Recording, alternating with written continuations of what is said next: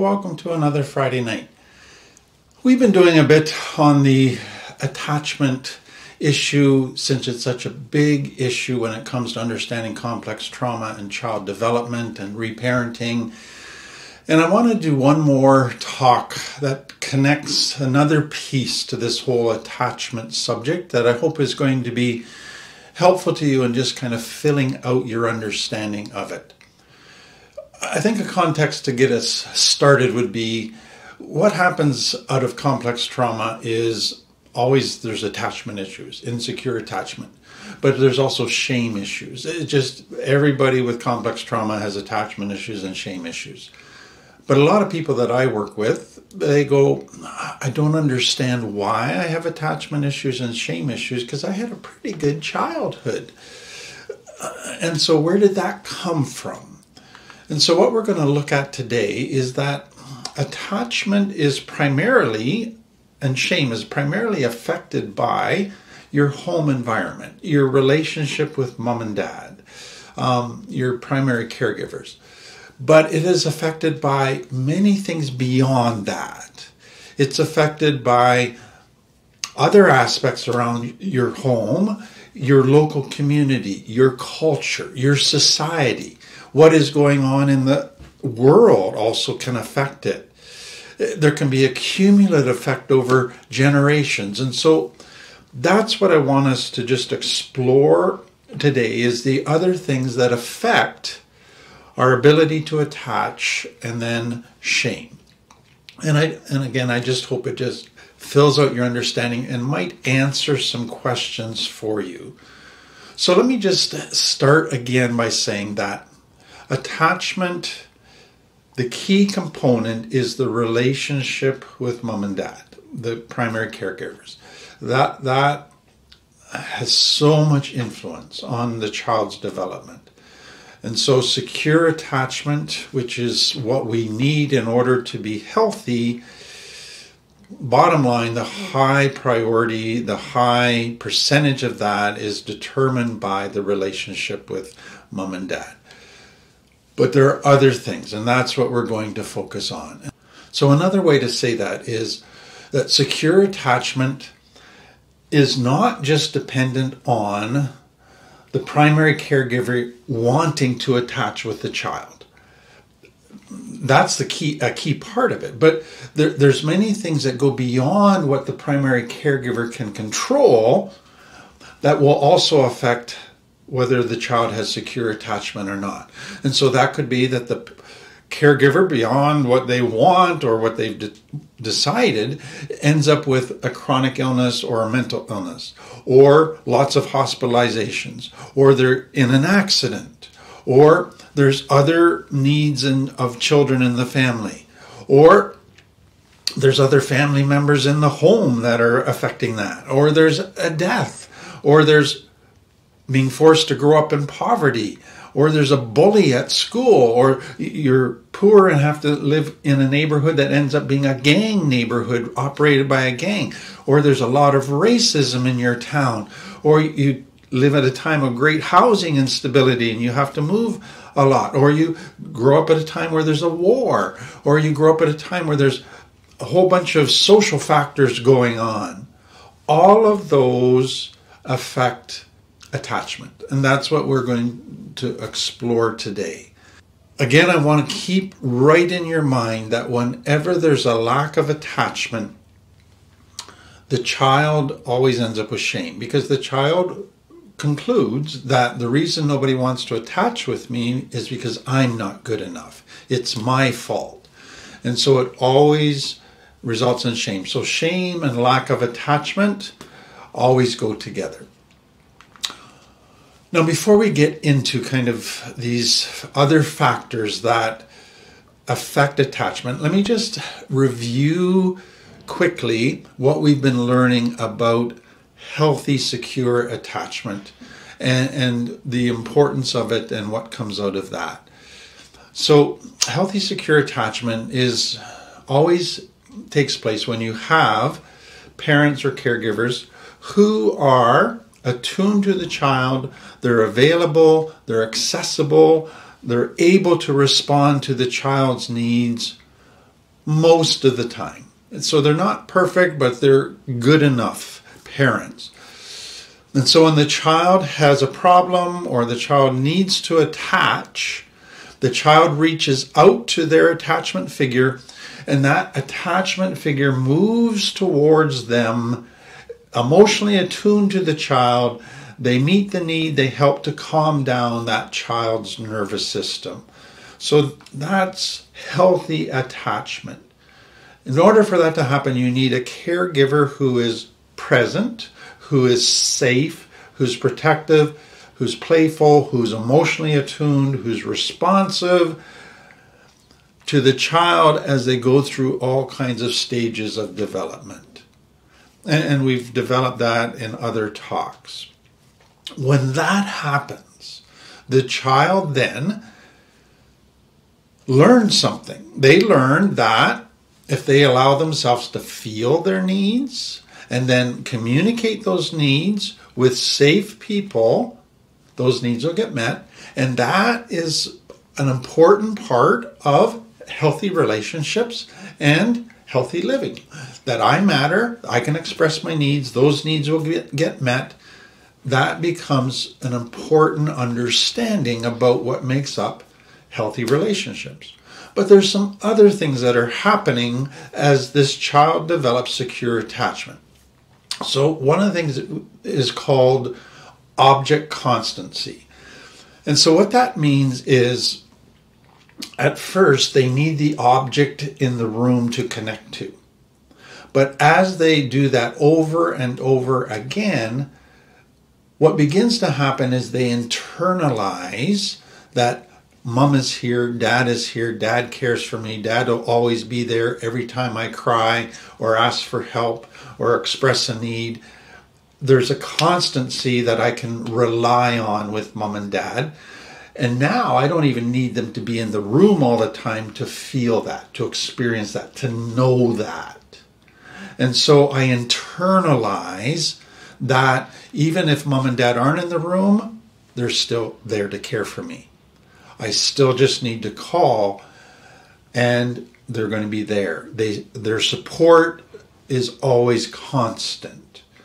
And so a child begins to internalize that, and that is a huge step. And so they can then go to a different city, to a different country.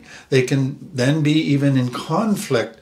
And they go, I've internalized that this person loves me and cares for me, and they're still there for me. Even though I can't see them, they haven't abandoned me. They are a constant. That becomes an important piece in development, in growing up. Then what begins to happen when they've done that is now they can move into a world that isn't necessarily super safe, but they've developed a rock. They've developed a connection to a rock that keeps them secure even in an insecure world. And so they can go into an insecure world, but not be traumatized by that or not be in constant fear because they have an anchor they're securely attached to. And so it helps them then move into environments that aren't necessarily totally safe, but they still feel a sense of safety because of their connection to a secure place. So safety and security is not so much about secure environments, it's about secure attachment to an anchor. And that is an important thing. But another thing is happening as they've developed this secure attachment. At first, they needed their caregiver to help them regulate their emotions and meet their needs. But as that's happened over and over again, they have learned to meet their own needs and to regulate their own emotions. They've had a good emotional co-regulator for so long, they've learned how to do it themselves. And so that becomes an important part of they can now parent themselves because they have internalized those tools and now they can co-regulate and meet their needs. So those are some of the important parts of what the ramifications that come out of secure attachment. And I hope that you're experiencing those in your own life. So let's now go to the things that disrupt that secure attachment outside of just family stuff. So Jessica Fern, who's a psychologist, has created this diagram that I think is just very helpful. So in the circle in the bottom there in the black is self. So that's you. And then there's 5 circles around it. And each one is basically a sphere in which you live. Each one has different impact on you. Each one has different power over you. But you're living at the same time in 5 different separate spheres. And so we want to explore those because each one of those has an impact on your attachment ability and your shame. So let's begin by just looking at the self part. So we need to just kind of point out a couple things here to make the rest make sense. So the self is that you, but it includes you have a unique personality, a unique temperament. You have a one-of-a-kind genetic and epigenetic expression. Your looks, your talents, all of those things, you're unique, okay? Then you have your own wounds and your own ways that you've adapted over the years, and so your own attachment history and how you've learned to relate to people. But the self also includes your interior world, your thoughts, your feelings, how you see the world, how you see yourself, how you interpret and think about life, about others, about the world. It's your internal thought world, perception world. But it also includes your longings, your hopes, your dreams, your fears. It includes how you see yourself. It includes your ability to reflect on things, to think things through, your cognitive abilities. It just includes a ton of different things. And we've talked about those over the years. But what's important to understand is it is necessary for a child who's unique from any other child, who can have very different abilities and ways of thinking and personality and looks from their brother or sister or friends in their community. It is very important that that child be totally accepted. The 8 A's be experienced. That they be validated and affirmed, that they receive affection.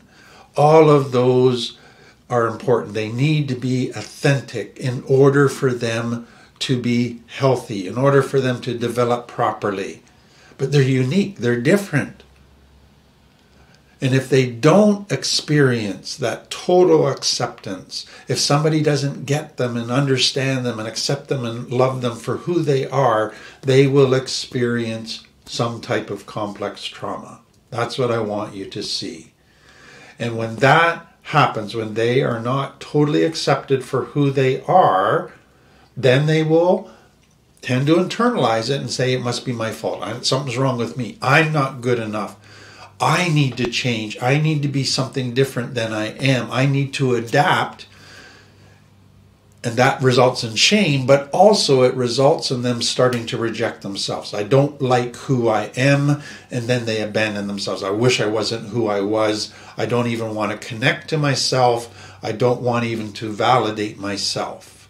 And so tons and tons of damage. So that child, that unique child, self, it doesn't just grow up in a family, it grows up in 5 different spheres, and each one can have an influence on whether it accepts that child or not, how it responds to that child or not. And that's basically what we're going to be looking at. So let's go to that first sphere, which is the relationship level. And this is the one we talk about the most. It refers to your one-on-one interpersonal relationships with parents, with family members, with close friends, with lovers, with partners. So that's your relationship level. That's key to a child because that's where attachment begins, is your primary caregivers, mom and dad, how they treat you. That is where all of this attachment stuff begins. And so if they don't meet your needs, if they neglect you, if they abuse you, then you're going to have attachment issues. And from that, you're going to have shame issues.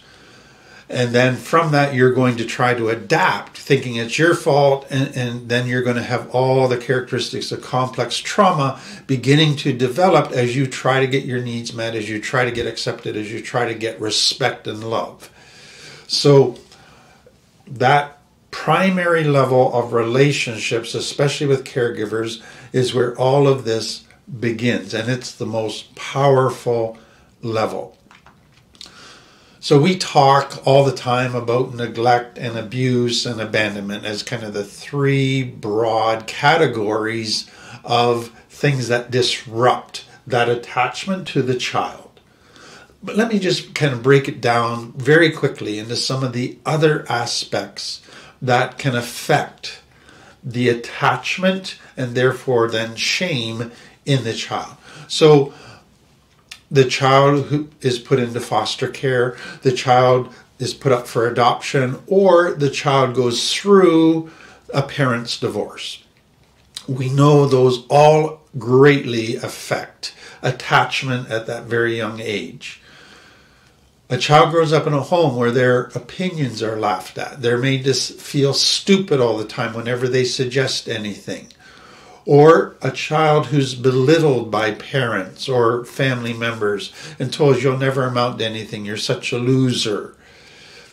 A family where there's lots of name calling, a lot of teasing with kind of disrespectful terms, a lot of practical jokes that are always humor at the expense of somebody else. Those can really disrupt attachment because the child doesn't feel safe, the child feels picked on, the child feels disrespected all the time.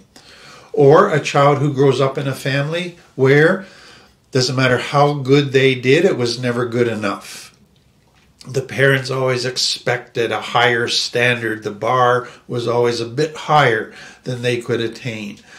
Or a family where there's lots of criticism. So they're always having their failures, their flaws, their weaknesses pointed out. Even when they did really well, their parents focused in on what they didn't do properly. So that environment of a negative criticism. Or a family where there was always comparison. Why can't you be like your brother? Why can't you be like your cousin? Or a family where the child is blamed for the parents' problems. We're fighting as mom and dad because you're so difficult as a child. Mom is having depression because you're such a problem as a child. Dad drinks because you're such a problem as a child. So the child is given this false guilt to carry. Or a family where their children are just not validated. The parents are afraid of giving a child a big head, and so they just never praise them for accomplishments. Or a child, when they're in pain, they're not nurtured. There's not that comfort and compassion and tenderness that a child needs when they're struggling and in pain. They're just told to be tough, to get over it. Or a child who tries to connect with their parents, but every time they try to connect, mom and dad are too busy. Mom and dad are short with them. They just can't connect. Or a family where a child can't express all their emotions. Only certain emotions are allowed, and all the others are kind of judged and criticized. That affects their ability to feel accepted, to connect. Or a family where promises are made, we're going to do this, I'll be there for you, I'll be at your game, and then promises are broken. That makes the child feel it must be my fault. Something's wrong with me. I'm not good enough. Or a family where the child is spoiled. There's just no boundaries. The child can do whatever they want. There's no consequences if they do something that's very hurtful to others. That can create all kinds of internal things that we've talked about. A family where parents have conditional love. So if you do what I want, I'll love you. But if you don't, then I'm going to pout. I'm going to give you the silent treatment. That can cause all kinds of problems. Shame-based parenting, where the parents, when the child doesn't do what they want, they then shame them. They try to make the child feel really bad about themselves. Or parents who have a value system where they measure success by their money, by their image, by how they look in the community, by their possessions, by their status. So it's all about externals. All of those things can cause a child to have attachment issues and shame issues. And so those can be very subtle, those can be in your face, but every one of those sends a message to a child that we don't want to connect with you, you're not good enough, and it can do tremendous damage. And so we've done a whole series on this if you want to investigate it more, but it's just really important to just highlight it again. I want to add a piece to it though, because it's interesting to me that research has been happening that is beginning to realize that yes, parents are the primary agents of bringing about healthy, secure attachment. But the research is now looking at the role of siblings. And what they're finding is that siblings can have a profound effect as well on secure attachment in a child. And so if you have a sibling where there is verbal, emotional, and physical abuse happening, so the sibling is a bully, the sibling is always beating you up, the sibling rejects you, the sibling is always calling you down, and that's an older brother, or that's a sibling that you just want to have a relationship with, that can do a tremendous amount of damage. But beyond that, you could have a sibling who, let's say, is 10, 15 years older than you, and you want to connect, but they're just in a different world with different friends, and you're just a little brother that's annoying. And so that can cause disruption to connection and make you feel that you're not good enough. Or you could have a sibling in very close age to you, and you want to connect with them, but they just feel this huge competitiveness with you, that they always have to win with you. And so they don't allow connection because they always have to be on top. They got to always be winning because of that competitiveness that's there. That can affect. Or an environment where a sibling is just constantly teasing you, something about how you look, something about how you talk, about what you do. All of that can have a profound effect as well. We can take that a little bit further. You can have then a sibling who's, let's say, being verbally abusive to their other sibling, or always teasing, or always beating them up. What can happen with that is how the parents respond to that. So if the parents don't jump in to protect the child that's being abused and say, hey, that's not appropriate, we don't do that in this family, but the parent says, oh, boys will be boys, that's what boys do, then the parents aren't protecting you, and that can do a lot of damage. Or you can have parents who favor one child over another. So dad just has his little princess, and so he just protects her, but he doesn't care about what happens to the other kids. That can do all kinds of damage. And so this whole sibling thing is just an important element of what can happen in that relationship level in the family that can really cause a lot of insecure attachment and shame issues. Okay, so let's go to the next sphere. And we call this the home level. So the first had to do with the one-on-one relationships in the home.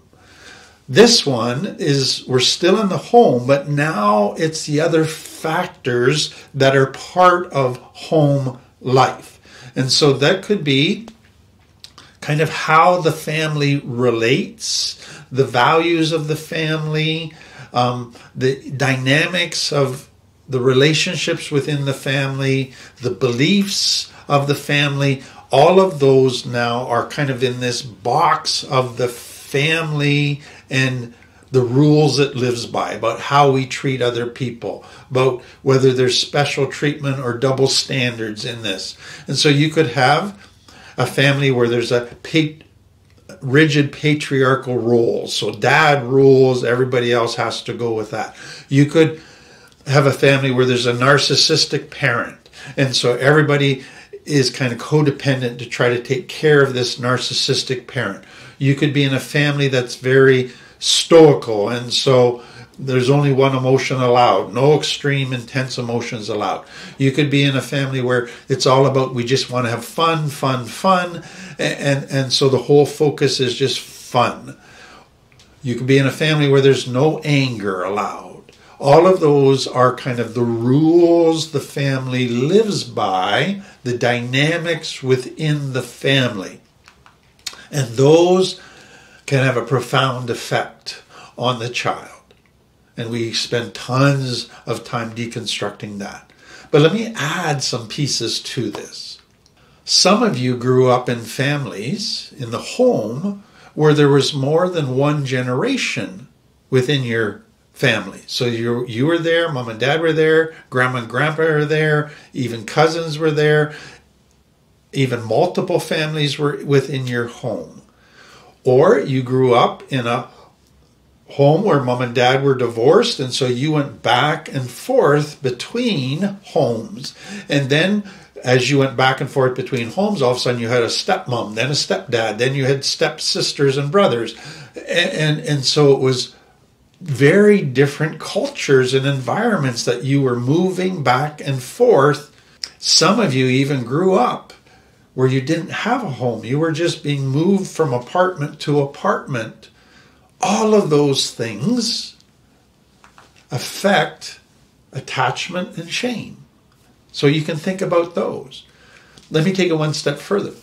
Your home also can include your physical environment that you grew up with. So maybe you grew up in a home that was really, really small and you had 4 people in a bedroom. And so you never had your own space. You were always cramped. You didn't even have your own bedroom. Or you grew up in a home where mom was just extremely messy. So the home was never clean, but you're kind of a neat person. And so for you, growing up in a very messy home was always stressful. It was always not pleasant. And so home was never a place you enjoyed. Home was a place you tolerated, but had a real dislike for. Or you grew up in a home where music was always blaring, TV was always blaring. It was way too noisy, and you're kind of a quiet person. Or you grew up as a single child where the home was dead quiet all the time, and you just wanted a bit of noise, a bit of discussion and fun and play, but you never had that. And so what I want you to see is, if your home environment didn't match your personality, then it created a stress for you. You didn't fit in properly. You didn't feel good being in that environment because it didn't match your personality. And that can do damage, and it activates your stress system. Okay, so let's go to the next sphere. We're going to move out of the home environment spheres, and now we're going to go to the local culture and the community's level.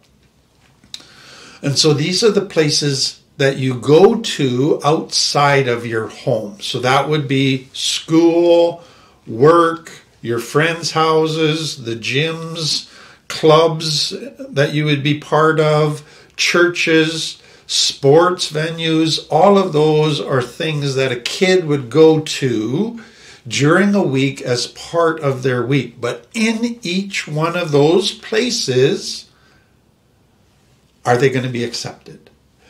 In each one of these places, there could be different values. There could be different cultures that they then have to adjust to. Now, let me just add to that today, children just don't go out geographically to places. They go online to places. And so now there are communities and cultures in the online world that they are now part of. And we have to factor that in if we're going to understand this.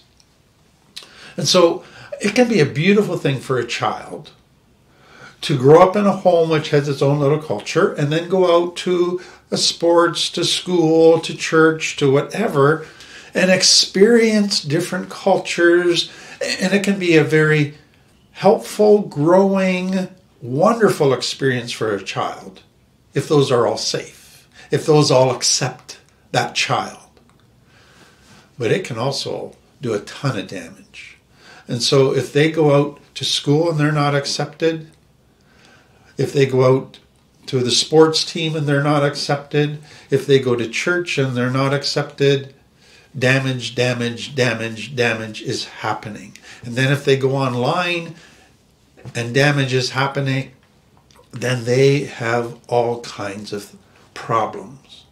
And so what a child then has to do is, I don't feel safe anywhere. I'm trying to fit in. I'm trying to not get hurt. I'm adapting, trying to be what these groups want me to be so that I don't get hurt.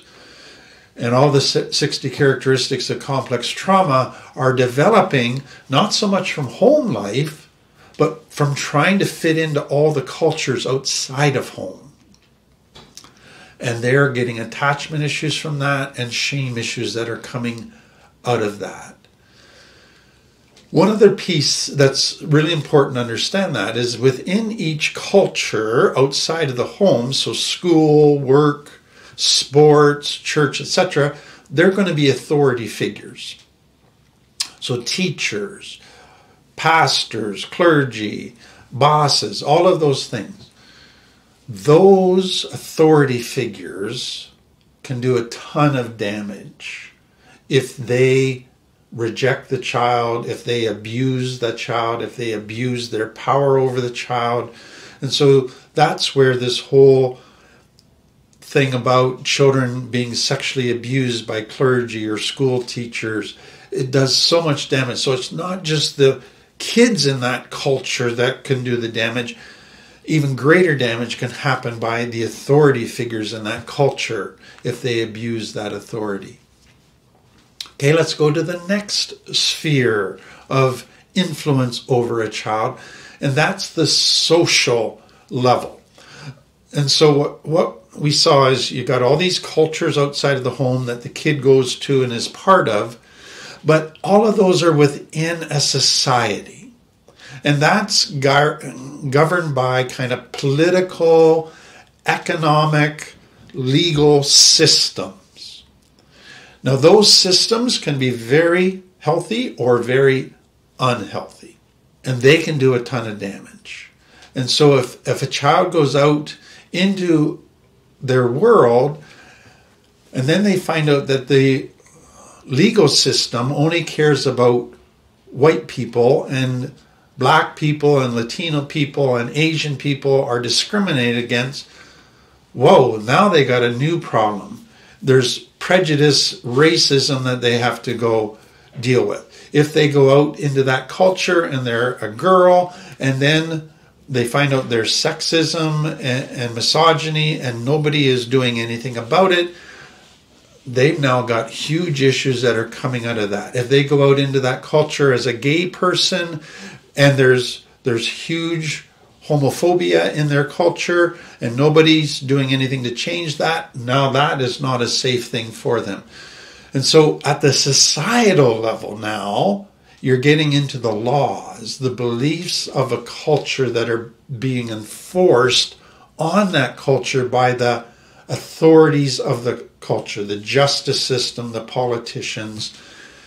And that can do a ton of damage. So sociologist Johann Galton refers to this as structural violence. And he says, distinguished from physical violence, yet often intertwined, structural violence refers to a type of violence that is often invisible, yet intricately built into social structures.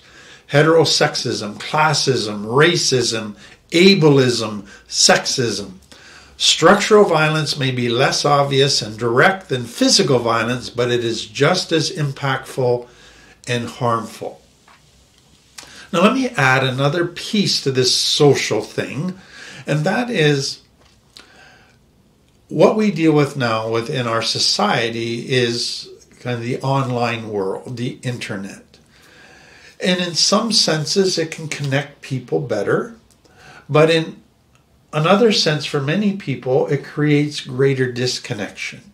They don't ever meet face to face. It allows them to isolate.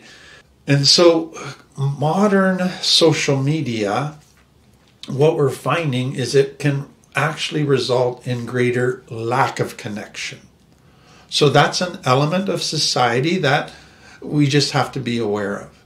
But then beyond that, what we're finding with social media is that often when people communicate on social media, they're a lot bolder to be nasty than if they were face to face. And so there's a lot more abuse happening through people trying to connect on social media than there would be in face-to-face connection.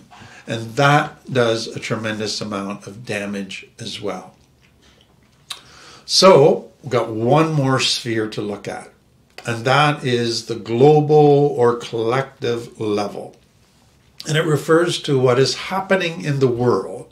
So outside of our town, our community, our country, what's happening in the rest of the world. It affects us as well. And that can be on two different levels.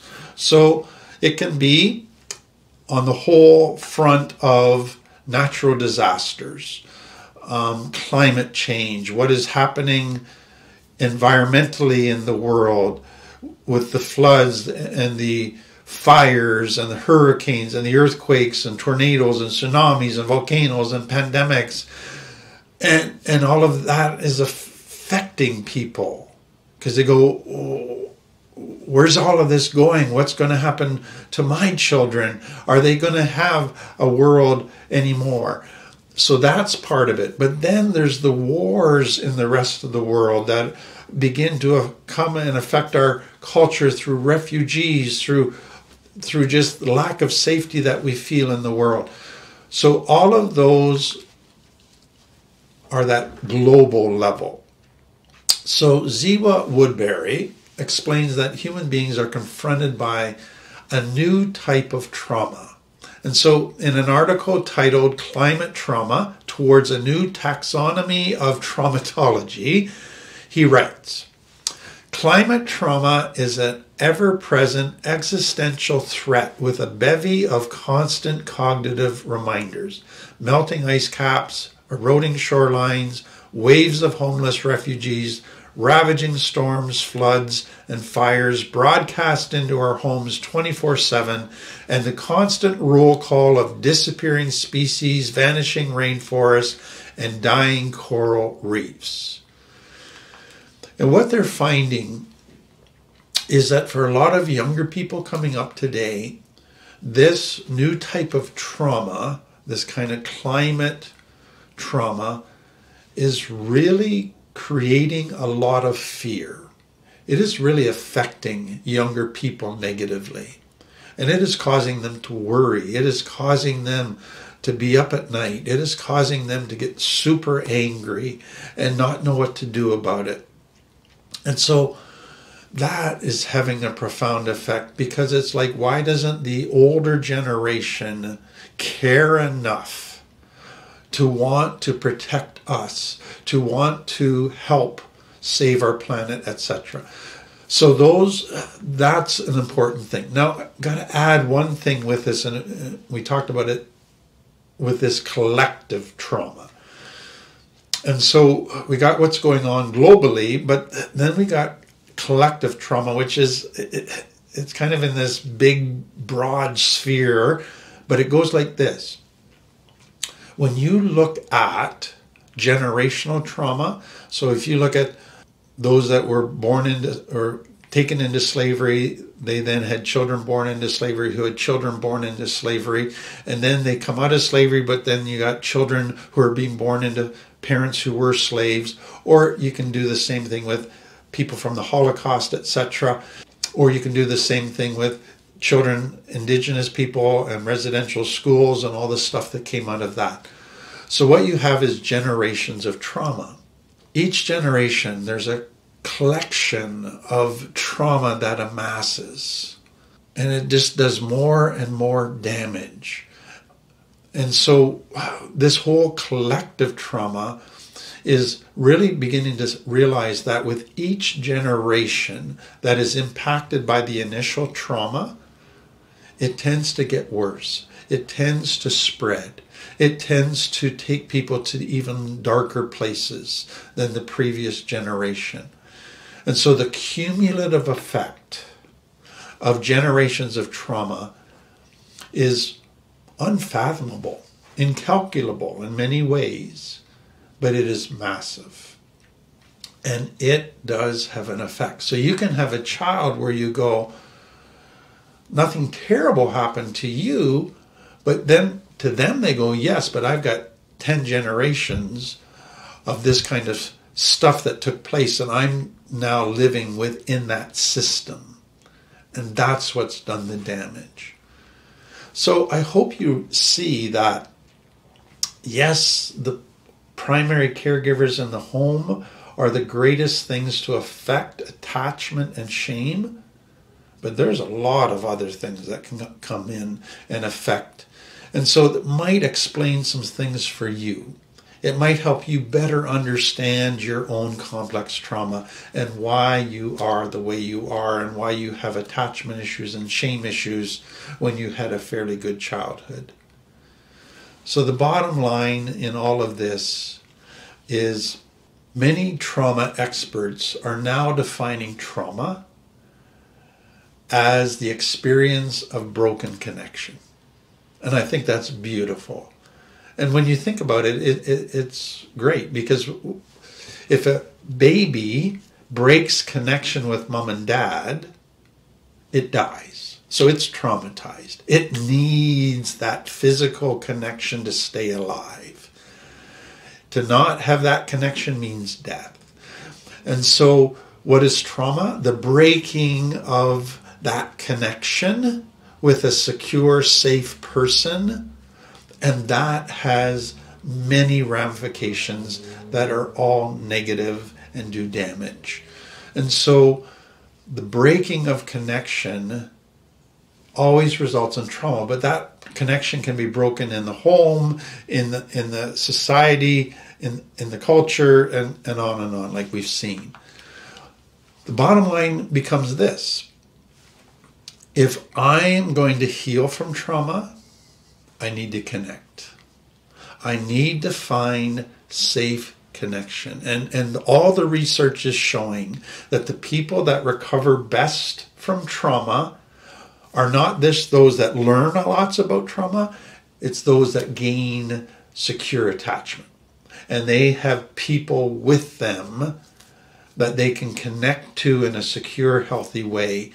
And they are able to process through all of their wounds and trauma much faster and better than those who don't have that connection. And so regardless of where your trauma comes from and where the things come from that broke that attachment, please, if you want to recover and get over that, gain safe people gradually where you can have secure attachment. Well, that's the end of another Friday night. Hopefully that was helpful and it gives a lot of insight to you.